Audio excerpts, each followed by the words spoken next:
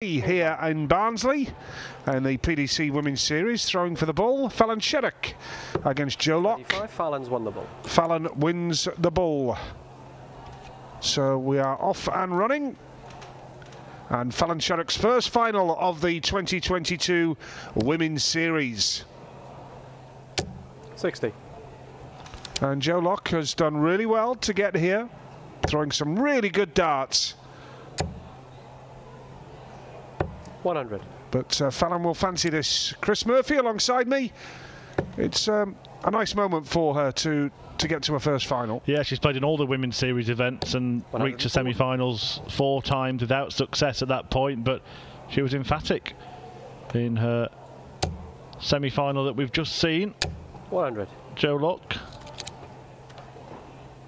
A very good performance in getting here. And we mentioned at the start of the weekend that she'd be a dangerous 43. player. And she's certainly proven it. Fallon beat Aileen de Graaf 5-1 in the first semi-final. And then Joe Locke repeated the feat, beating yesterday's finalist Rhian Griffiths 26. In the second. You just wonder, don't you, after seeing Lisa Ashton win both titles yesterday, whether that will be 100. extra motivation for Sherock to go and do the same today. I think when there's two rivals in a series like this, they probably push each other on. And 43. In a very good way, a very positive way. You just look at 78, yeah. Last year, Lisa won the first 98. event. Fallon Sherock won the next 2, Lisa won the next 2, Sherock won the next 2, then Lisa won 1, then Fallon won 1, then Lisa won 1 and Fallon won another, and finally Mikuru Suzuki broke the trend in the last tournament, which actually Fallon didn't enter. Just to confirm here, Fallon is on 60 points. Yes. 20 for tops.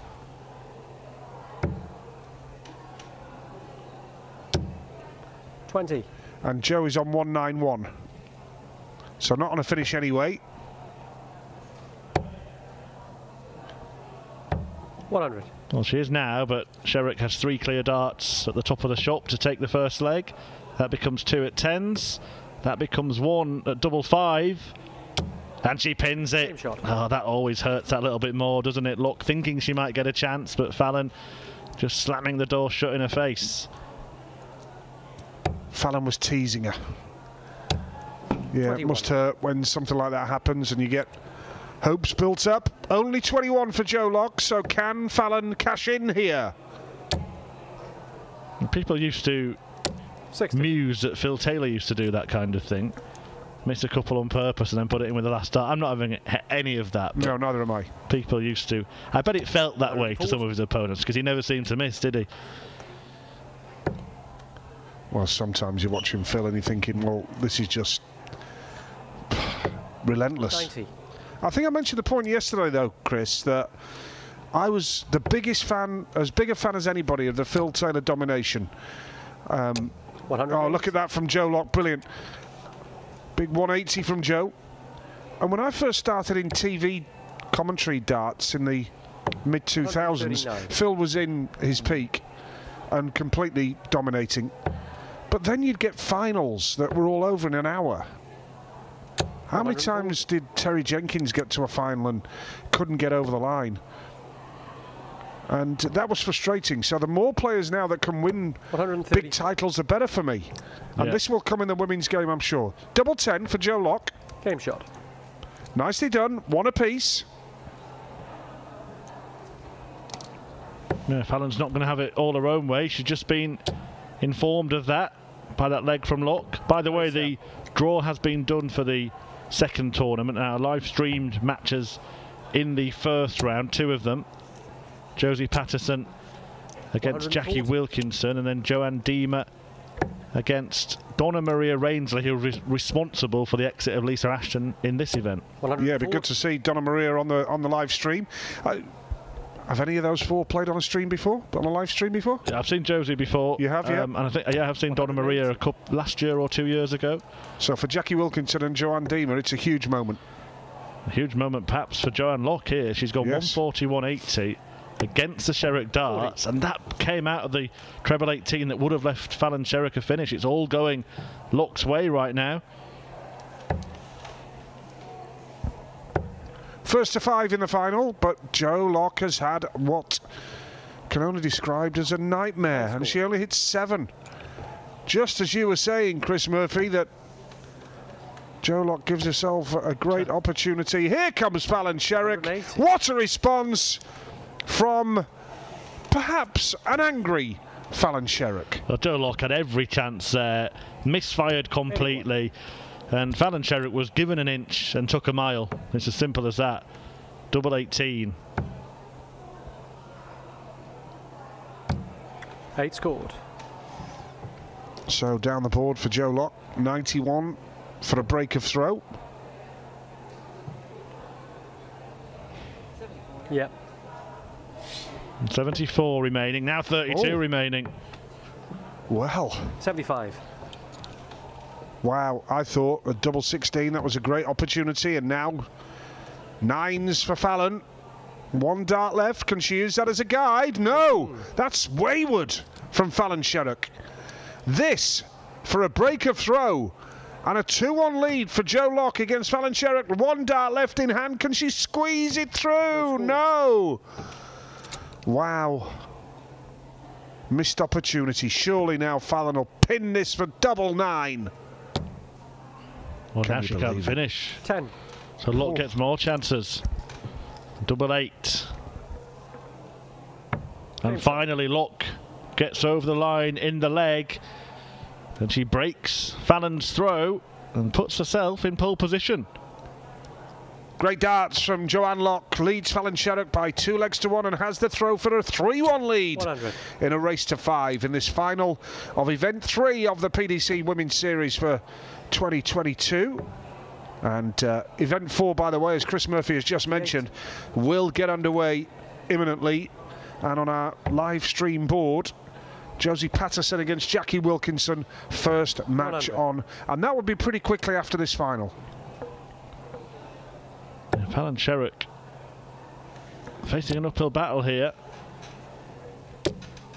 60. As mentioned before, the only players to have beaten her have been Dee Tedman, Lisa Ashton and Lorraine Winstanley at Women's Series events, but Jo Locke looking to add her name to that list and actually 40. looking to be one of an even smaller group of players that have beaten both Fallon Sherock and Lisa Ashton at the Women's Series. 100. What on that would be. And she's been very dominant in a run to this final. Has dropped just 4 legs in getting here. A 4-1 win against Debbie McBride kicked off this run. 60. She then had whitewash victories against both Joanne Aldershaw and Tracy North, and then 4-1 successes against Astrid Trauborst and Laura Turner before that semi-final 5-1 thumping of Rhiann Griffiths. 23.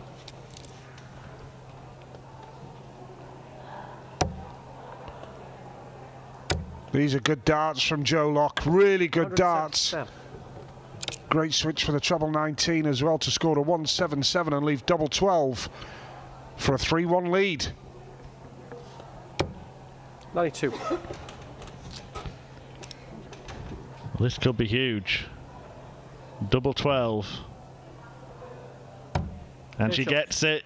And Joanne Locke now has piled the pressure on Fallon in this final. She leads 3-1 and is 2 away from becoming just the 5th ever winner of a Women's Series event. 48. And put herself right in the mix in the order of merit just by reaching the final. Huge moment for her, but in a great position against Fallon Sherock here now. Fallon's going to have to dig deep from here. Short format, we remind you. And Joanne Locke is leading her by 3 legs to 1. And it's first to 5. 60. Just had a quick look at some of the ties in the draw for the final event of the weekend, and I can confirm that once again Fallon Sherock and Lisa Ashton are in opposite halves of the draw, so if they are going to meet today, it will have to be in the final. Well, well, well, there you are. That's a fascinating bit of news on the draw for event 4, our final event of the weekend here in Barnsley. Tell you what, Natalie Gilbert's 64. impressed this weekend. She reached the quarterfinals today, but she's been handed stinkers her first round draws every time. And again, Rhiannon O'Sullivan in the opening round for Gilbert. Just cannot get a break. But look, you make your own luck, and she's done that today. So fair play to her. That's on board too. As Nigel says, the action will get underway for event 4 immediately after this one. So it's Gilbert O'Sullivan. Yeah, again. Don't start singing again, Murph, will you? 97. We've got a final to get through here yet. Double 16 important. Absolutely important for Fallon to hold. 3-2, Joe Locke leads. But can she hold a throw here to go within 1 of winning event 3? 45. The big difference, I guess, despite being the junior player in terms of age, is that Fallon Sherock had just got so much more experience in closing out tournaments, winning finals, performing at pressure moments. But the Locke lead just makes it a very, very interesting end to this event. Yeah, but only 45 and 58 for Joe Locke so far. 99. 84 for Fallon, followed by a 99. There's the ice cream man outside. 25. And could it be that this match could be about to turn in Fallon Sherock's favour? A treble 20 needed here, and pins it with the last dart. Didn't you just know it? Yeah, it looks like she might be making a move. Locke just labouring a little bit in this leg. That will please her to have finally found a treble. And Fallon Sherock is going to be disappearing into the distance. Oh. Look at that, what a time for a 180 from Fallon Sherock. Absolutely perfect. Right place, right time to hit the lot and set herself up for an opportunity to break back for 3 apiece and then have the darts for a 4-3 advantage. Top she needs and top she gets. What a moment. And Chris, moments like that can turn a match on its head. Yeah, and we were just talking about it, weren't we? The experience at this stage, the ability to perform under pressure.